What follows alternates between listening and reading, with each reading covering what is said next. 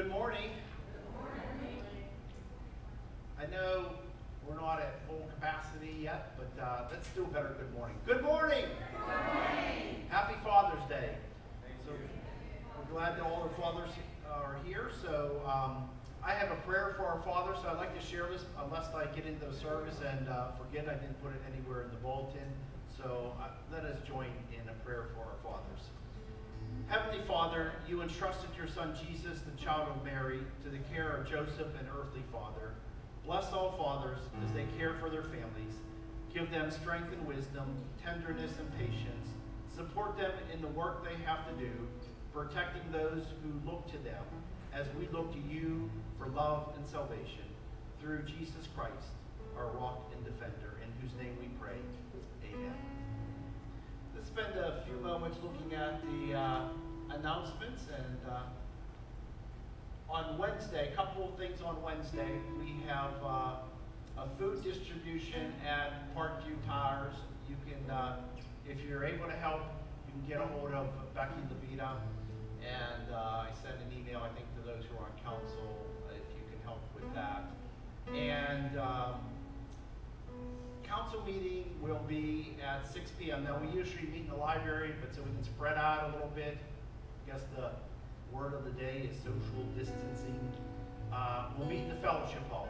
So unless you have the code to get in, in that door there, that door will be locked. So just come straight to the fellowship hall. If you have the code, you want to come in that way, fine. But if you don't, come into the fellowship hall. Okay, what else do we have going on? We have the homeless lunch prep. They have restarted their ministry. The recovery group is also, I've asked each group to give me a plan, and I'm not asking for like a 10-page plan, just the basic things of what you're going to do. Just spread out, wear a mask if you're close together, have hand sanitizer, wipe down the tables when you're done, that kind of thing. So right now we have the homeless lunch people are back, and we also have the recoveries coming back. And at this point, it's up to whatever group and what their plan is to come back. But they're welcome to come back with their protocols in place. And the scouts are coming back. I believe the troop at least is in July. So what else? John Wesley's birthday, is that? When is that? That's next week, right? I think he'll be 300 and something. So, and then of course it's almost July, so Independence Day. That's the announcements I have for today. Does anybody have any other announcements that you would like to share? If there are none, let us begin our worship service with our opening prayer, and then right after that we will join together in our call to worship. So if you'd please stand together. We gather today as fellow travelers. Some of us are on the mountaintops of life, celebrating milestones. Some of us are traveling the deepest and darkest of valleys. But we gather together today, regardless of where we are on our journey, seeking the same thing, God's presence. Lord, we gather seeking you on our journeys. Be with us today in this worship in a way that gives us hope for the future. Amen. It's a unison call to worship, so please join me in this. God of all power, you called from death our Lord Jesus, the great shepherd of the sheep. Send us as shepherds to rescue the lost, to heal the injured, and to feed one another with knowledge and understanding through your Son, Jesus Christ our Lord, who lives and reigns with you and the Holy Spirit, one God, now and forever. Well, we're going to join in worship today. If you feel more comfortable sitting, please feel free to sit. If you feel more comfortable standing, that's all good. We're still encouraging people not to sing along, but to meditate on the words that we are bringing to God, and almost focusing on them as a prayer together. Please join us. If you've been walking the same old road for miles and miles, same old voice, tell the same old lies. If you're trying to fill the same old holes inside, there's a better life. There's a better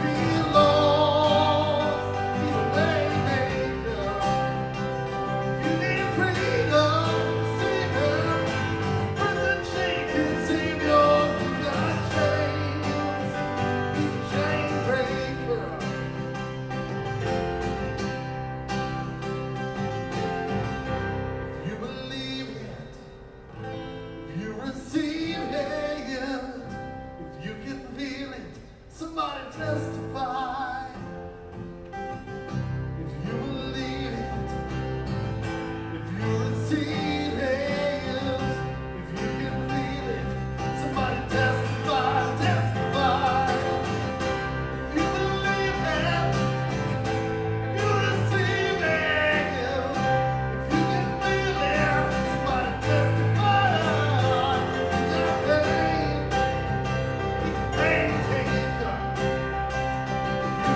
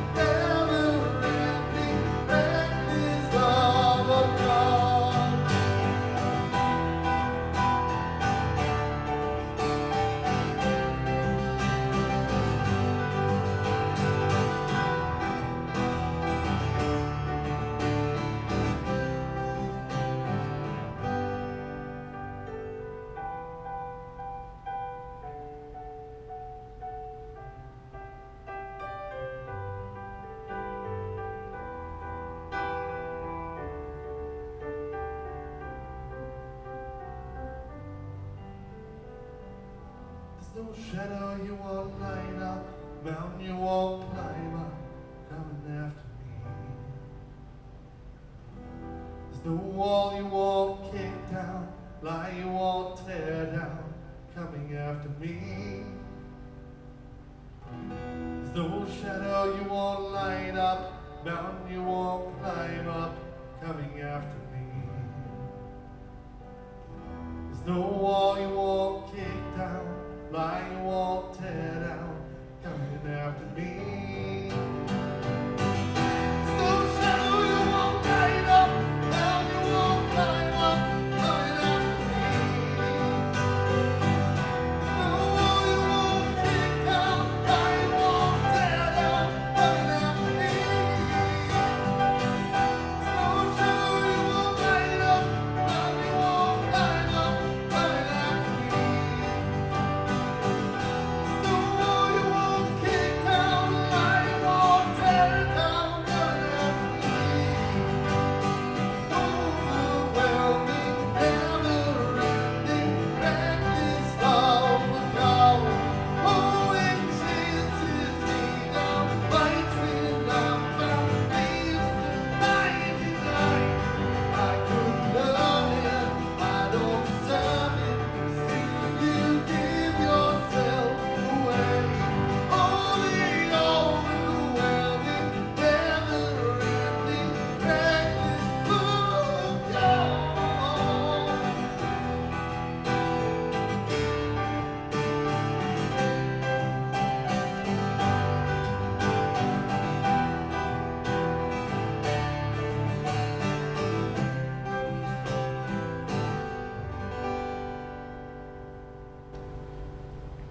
Amen. Let us worship God today with the presentation of our tithes and our offerings. And the way we're going to do that is there's a basket in the back, so you can either put your offering before or after. And we have online giving that you can go to the website and all that information is there. So as we, in a spiritual way, present our tithes and offerings through this last week and this coming week, let us worship God with our praise of doxology.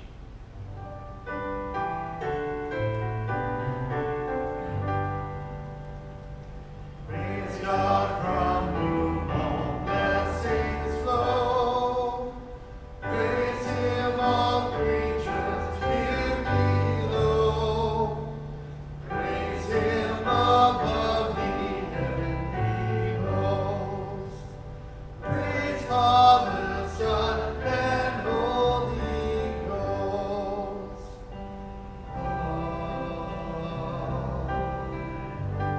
Amen. Gracious and loving God, as we come before you this day, we give you praise and we give you thanks for everything that you have given to us. Especially, Lord, on this day that we celebrate Father's Day, because we know that you are the ultimate loving Father to us, and we give you praise and thanks for that. So we dedicate all of who we are. We dedicate our offerings and our tithes to you, Lord. We pray that you may help us use them to be a witness to your Son and his saving grace, Jesus Christ, our Lord. Amen. You may be seated as we continue in a time of prayer. As we mentioned last week, Cassie Collins had surgery on, was it Monday? Why don't you want to share a little bit about it, because people will ask you, so I'll let you share. It's been a week. Cassie on Friday night went into on Saturday morning, went to the ER with pain in her kidney. We thought there was a kidney stone. She ended up being diagnosed with a kidney infection. She had a large abscess on her kidney. They were able to drain it, and she's home. She's doing a lot better. She was in until yesterday, so yesterday was her first day home. Friday. I wasn't tracking days. Friday was her first day home. She'll be on IV antibiotics for 2 weeks. Keep praying for her. She's in a lot of pain. Her There's been some complications. Her shoulder is really hurt from a PICC line mishap. She's having some issues there. And then immediately after I was driving home from the hospital with Cassie, my dad calls me and says that he guesses that the Collinses are supposed to be in the hospital because my mom went into McGee's ER the same day that Cassie left with a infection in her bad arm. She has lymphedema in her bad arm, and ended up staying in the same room that Cassie stayed in. So, so yeah, keep us in your prayers. Thanks, Bo. Definitely keep Cassie and your mom in our prayers. We also want to keep in prayers for, these are ones that were mentioned in the last couple weeks, Karen Crowder, sister-in-law Pat, she recovers from knee surgery. Ethan Webb had surgery on his throat, who was confined to the couch for 2 weeks. I think he's now starting his second week. So want to pray for him. And Glenda Abraham is got a frog in my throat, as the saying goes. Prayers for Glenda as she recovers from hip replacement. We want to continue to pray for the impact of COVID-19, as well as all the social unrest and everything that has been happening. So we want to keep all these things before us in prayer. Does anyone have any other prayer requests today? Go ahead, Alice. I just want to give God glory. It's almost a year to the day Oh, that's right. since last year when I was in the hospital this time. Thank you, Jesus, thank you, Lord. Not only did He save me spiritually, He saved me physically. Right. We have an amazing God. Sorry. Amen. We're glad everything has went well and everything, and glad you're with us, Alice. Me too. So thank God. Any other prayer requests? I would like to pray for Kathy's mom as she's recovering from shoulder surgery. She's going Okay. She's also Collins, so Collins is not Oh, last okay. week. Is she local? Yes, What was she in the local hospital? it was actually an office procedure. Oh, an office procedure. Okay, so we'll keep your mom. Things you assume in the hospital now they do things everywhere. So, and Kathy, I saw you had something. I want to give God praise that He protected my son and his family. They had an intruder sitting with their bed as he was working outside. And that nothing bad came of it in any way except the intruder was able to go and put it in his work. I just give him glory because He protects us. Right. He loves us. Intruder, if you didn't hear, Intruder was at your son and daughter-in-law's house in their bedroom, and nothing became of it. And so praise God for that. Good thing it didn't happen to me, because they probably wouldn't be alive. That's what the police officer said. Okay. Anything else today? Let's go to the Lord in prayer. Gracious God, we know that this is a difficult time at so many different levels. We know that we are in a valley, as your psalm says, but you also promise that you get us through the valleys and you walk with us. As we heard today, we know from a very personal levels, everything from an intruder to those who are recovering from surgeries. We also pray for the racial and social unrest, Lord, that is affecting our country. And we pray for the continued effects of economic, emotional, spiritual, of the coronavirus, Lord. We pray for that as ongoing prayers. And we pray that you would touch everybody who feels this, Lord, with your presence of your Holy Spirit, Lord, and to lift them and to know that even though in many ways the wrong seems off so strong, that God is the ruler yet. And so we lift these prayers before you, and we know that you are hearing our prayers, and not only hear, but you do respond. And we remember the prayer that Jesus taught to his disciples that we lift up this day as our prayer, the Lord's Prayer. Our Father, who art in heaven, hallowed be thy name. Thy kingdom come, thy will be done, on earth as it is in heaven. Give us this day our daily bread, and forgive us our trespasses, as we forgive those who trespass against us. Lead us not into temptation, but deliver us from evil. For thine is the kingdom, and the power, and the glory forever. Amen.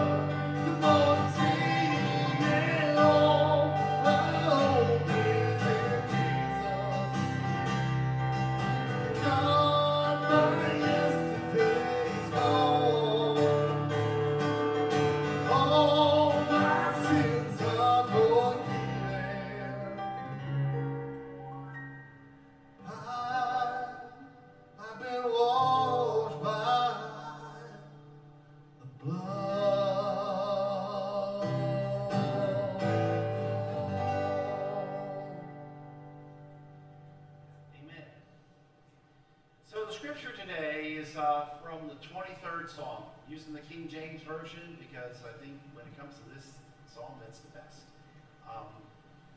Very familiar, so if you want to join with me, please do so.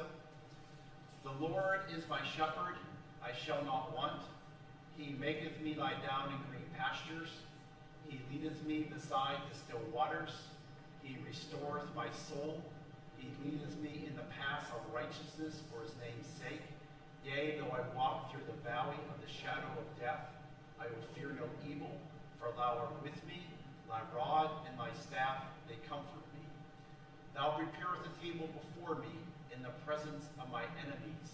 Thou anointest my head with oil, and my cup runneth over. Surely goodness and mercy shall follow me all the days of my life, and I will dwell in the house of the Lord forever. Amen. This is the word of God for we who are the people of God. Let's pray. Dear Lord, as we come to the time of message, Lord, we know that you are the one who is our Father Shepherd. I pray that with the help of your Holy Spirit that you would help me to say your words. I ask and pray this in Jesus' name. Amen. In the 1st century BC, or maybe even centuries after that, that much of the world was unknown, right? Uncharted territory, unexplored, and it was largely unmapped. So map makers, they needed a way to portray these uncharted territories that they had no idea what was there. So what they did is they symbolized, you ever look at these old-timey maps, so they symbolized these regions by portraying images of dragons, monsters, large fish, or octopi. And the message was clear. Uncharted and unexplored places were fearsome and terrible places, and it was best not to go there. Right? That was the message. Terrors lay buried there, but as many maps also declared, there are treasures there as well. So it's kind of like the message was, you don't want to go here, but there might be something good in those areas too that we don't know about. That's what propelled all the explorers, right? Coming to the New World and trying to find their way to India and things like that. They had no idea where they were going. They just thought their possibility, maybe it's a little bit frightening, but there was some, maybe they'd find something good there. There's a story about a battalion of Roman soldiers that was in battle, and they went into such a place, they crossed into uncharted territory, and the commander sends a message back to Rome asking for instructions, and he said, because they have marched off the map. In the 1950s, there was a famous sermon by a Methodist preacher by the name of Halford Lowcock. He was a professor also at Yale. And what he did in that message, he quoted Walt Whitman. And Walt Whitman, the great poet, said this. He said, listen, I will be honest with you. I do not offer you old, smooth prizes, but I offer you new, rough prizes. And while that message was true then, I believe that it is even more true for us today, isn't it? Think about, as we talked about and prayed about during our prayer time, all of the problems. I don't even have to list them. You know what they are, right? All the social unrest, the virus, everything that's going on in the world. China is basically an enemy country that undermines us at every turn. We have internal problems, external problems. There's problems everywhere, right? But the message that came from that sermon of Walt Whitman was what? God has a way of giving us new prizes that emerge. Maybe we're used to like the old smooth prizes, but there are rough prizes and things that God will still give us. God has not stopped working, right? I'll tell you just a little story I saw on one of the news channels, don't even remember which one it was the other day. There was a diner in New York City that was shut down because of the pandemic. And, shut down for week after week after week. And so they came up and with the guidelines, they reopened. But they didn't reopen as an inside diner. They reopened as a drive-in, like a drive-in theater showing old movies. So the segment I was watching, they were showing Ferris Bueller's Day Off. Everyone remember that? That's a classic movie, right? And so they're showing that, and people have never seen it before. And some of the people who were there were never in a drive-in before, right? This is New York City. Never been to a drive-in before. So they are selling this out. Like they're having the drive-in showing an old movie. They were, bringing food to the cars with like like they used to do on roller skates and that kind of stuff. And they are selling out every event that they have. They can't even, they're booked so far ahead, like their tickets, they have to put tickets now, and they're going on sale at places like those StubHub and those types of places, because they sell out instantly as soon as they're available. And so I thought, wow, that's what Walt Whitman is talking about, isn't he? It's like sometimes God, we're used to the old smooth treasures that God gives us, like what we've had before and how it worked. But sometimes God says, now I'm going to give you something that's a little bit rougher. I'm going to give you a prize, but it's going to be different, right?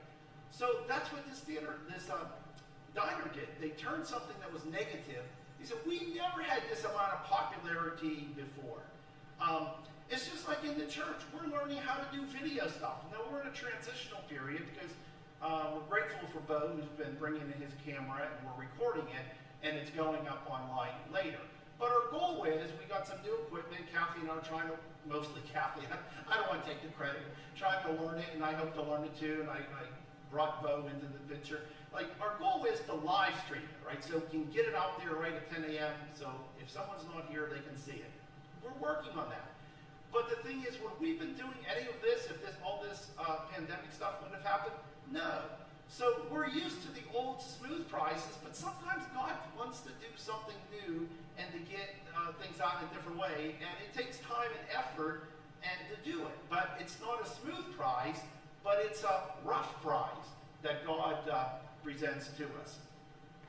So how can we possibly hope to navigate through all of these uncharted territories and realms that we're in now?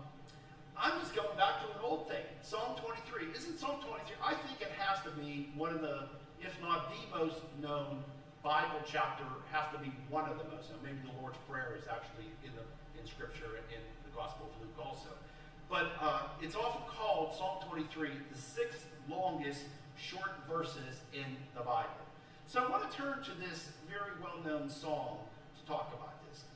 The power of Psalm 23 is it comes from its use of two key words that appear in verse 4. And I'm going to quote verse 4 again. Yea, what? Though I walk through the valley of the shadow of death, I will fear no evil, for thou art with me, thy rod and thy staff, they comfort me. So the two key words that appear in verse 4 are what? Though and through. The same word, except for a single letter R, right? Exactly the same word. One has an R in it, the other doesn't. But just one little letter makes all the difference between low and through. But they're key words in this verse. David, the innocent shepherd boy, he knew the truth behind the first word. Low, right? Do you ever think about that word, low? What does it mean? Well, it doesn't mean if. It means, though means you are in it, right? You don't have a choice. You're in it. You're in the valley. Though you are in the valley. Not if you are in the valley. Though you are in the valley. There are dangers lurking around every corner. There was no if about the reality of life obstacles and problems. If you live, you're going to have problems and you're going to have obstacles. That is what life is. Psalm 23 faces reality.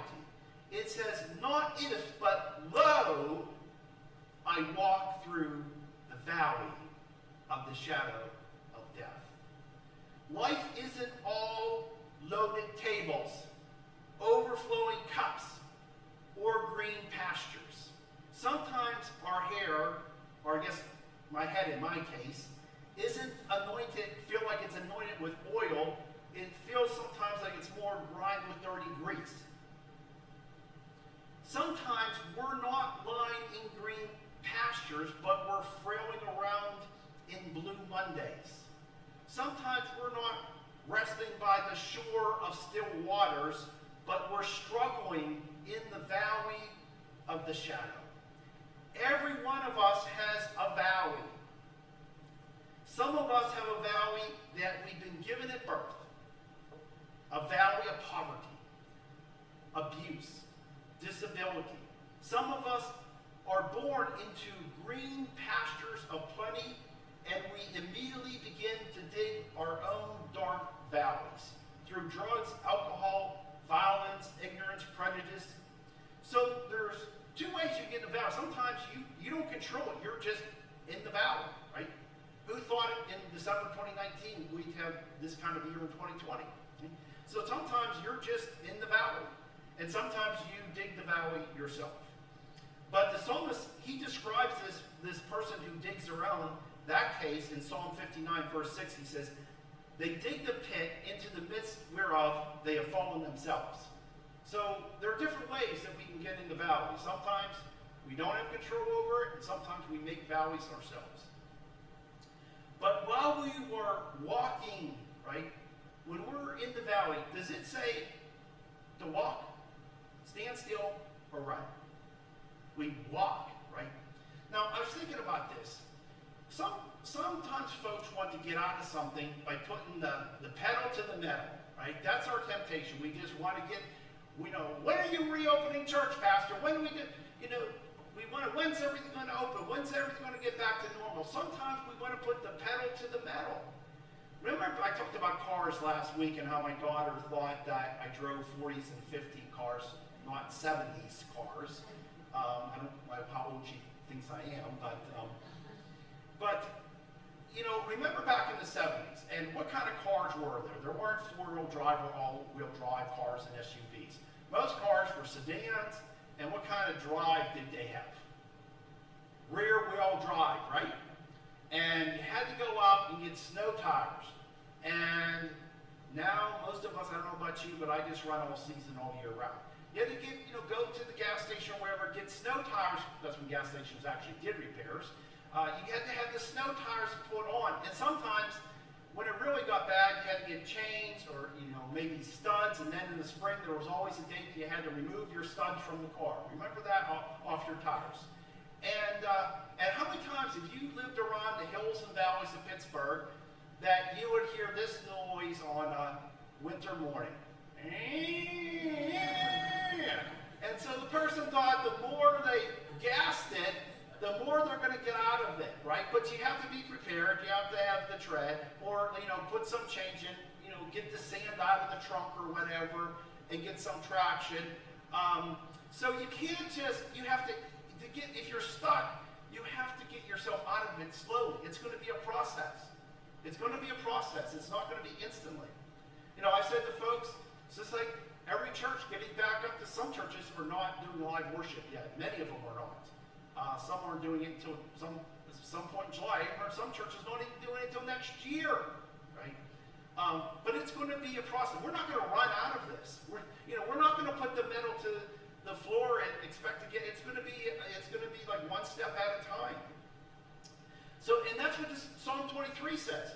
It says we walk through the valley of the shadow. We are taught that God is with us and that God bears all the sufferings and pains of the world and the hurts of our scarred and our sacred souls.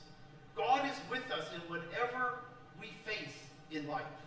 For us as Christians, the cross becomes the symbol of the agony of both creation and the Creator. Though, there's that word again, though none of us gets out of life without walking the valley, the psalmist makes it plain that God does not intend for us to be in the valley forever. He doesn't say run out of it, but he doesn't say stand still in it either. The valley of the shadow is something that one, goes through.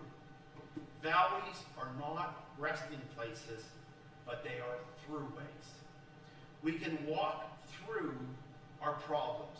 We can walk through our sorrows. We can walk through our pain. We can walk through our screw-ups.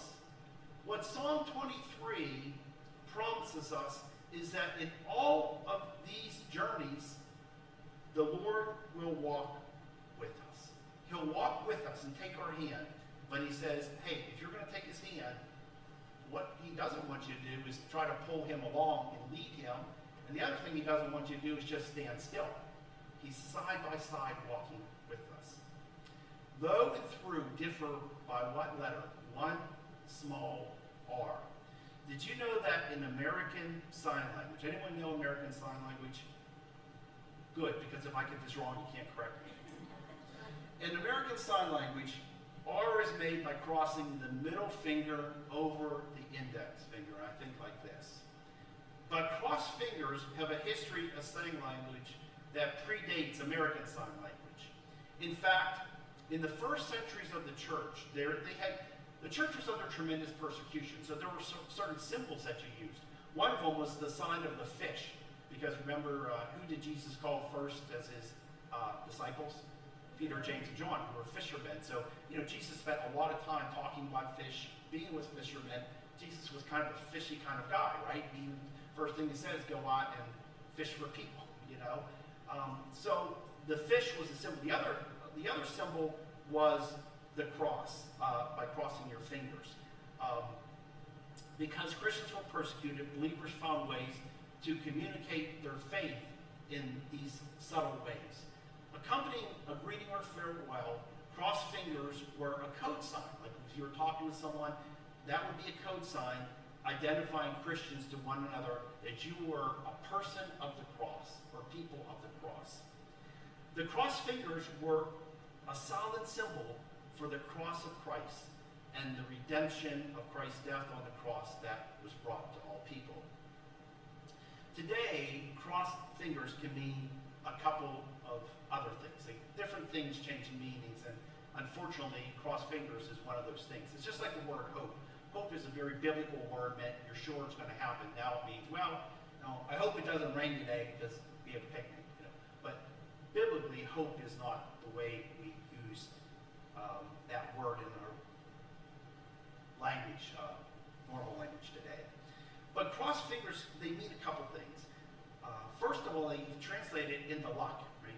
Luck that everything will go your way. You cross your fingers. Or if you do it behind your back, what does that mean? It means that you're really not saying what you mean. So you can do that. And then if you hold your crossed fingers in your lap, that means that you're hoping something will or will not come to pass and happen. Some of you may remember September 8th, 1994. This predates a lot of our other tragedies, 9/11 and everything else. Anyone remember what happened in September 1994 on Pittsburgh? Well, good, I can tell you. What? Exactly. See, I have a ringer out there. Yeah, Flight 427 in Hopewell Township crashed with 132 passengers on board. And Rush Chido, who was the director of emergency services for Beaver County, he was the person in charge of picking up body parts with no human faces on them. Chido confessed to the sight that affected him the most. He said this: "The thing I'm not going to be able to forget for a long time is finding a hand with its fingers crossed as if for luck." It was the Christians who invented the crossed fingers. And believe me, folks, it has nothing to do, the cross has nothing to do with luck. I've learned that, and I try to avoid it, the term good luck, because that is so outside of Christian beliefs. If someone's leaving, you're leaving a job, you know how that is, you're going off somewhere, you say what? We say good luck. We shouldn't say good luck. You know what we should say is that Godspeed. It's an old word, but I think it's more appropriate for believers. What does Godspeed mean? It means God go with you. Or you can simply say God go with you. I love to study language and I pull up archaic words and start using them again. But that's a great word, right? Godspeed. It's a much better word than good luck. So it was the Christians who invented this word. Has nothing to do, crossed fingers have nothing to do with luck. And this is what the crossed fingers of the little r the difference that turns a though into a through still mean to the believer. This day, though we walk in whatever way, whether it's at our country, society, individual, even though we walk in the darkness of the shadow, remember that, are we alone? No. For one thing, we're with each other. Right? That's what Christianity is, how it distinguishes itself from many other faiths, because it's a community faith. It means that you can't really be a Christian by yourself. It's meant to be a community thing. So even though we don't walk alone, because we walk with each other. Remember, the two great commands are to love your neighbor, and the one that is in front of that is what? To love God. So who else is with us? Jesus is with us also. So when we walk through the valley, we're not alone in this. We're with others, and we're also with our Lord. God is with us. Walking through the valley with us is the one who suffered and died for our sake. He is the crucified one. So when I reflect on Psalm 23, I think that the reason it is used so much everywhere, because those words that the Lord gives us are timeless. That even though we walk through the valley, the Lord is with us, and others are with us also. Amen. So we're going to close with the hymn that, O God, our help in ages past, and God is our help today also.